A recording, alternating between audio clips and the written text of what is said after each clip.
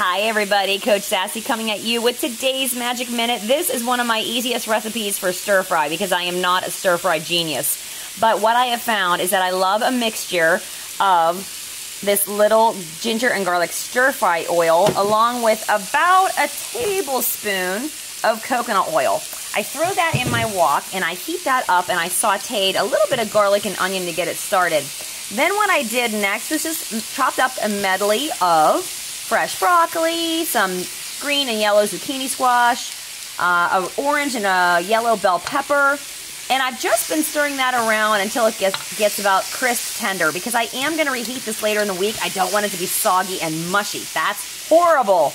Now, one of the things that I like to do, you can leave it just like this, and I could call it garlic veggies, but one of the things that I love to do to cut down on my sodium intake, because I have to confess, I do love salt, I do like to use Bragg's liquid aminos as a seasoning, and I just kind of shake that over top. It almost tastes like a soy sauce, so if you want that little bit of that Asian stir-fry flavor, this is a great way to do it for very, very little sodium in comparison to regular soy sauce. So I hope you think that looks as delicious as I do. It smells divine.